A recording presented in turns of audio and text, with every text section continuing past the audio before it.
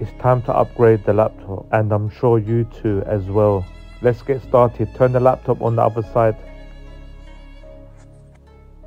Remove these 2 screws. Remove this rubber strip and this one too. Now remove the rest of the screws. Just like this. Use a screwdriver like this.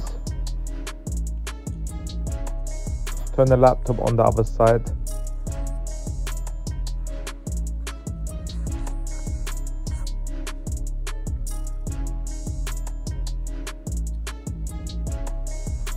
Use a tool like this and unclip across here.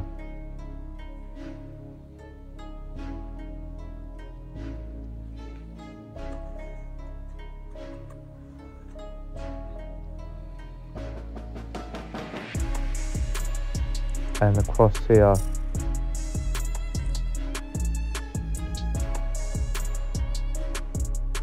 Just like this.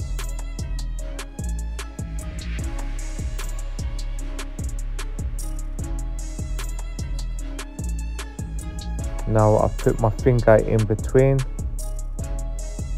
and now just use your force and it will lift up. It will take some time. Eventually the cover will come off.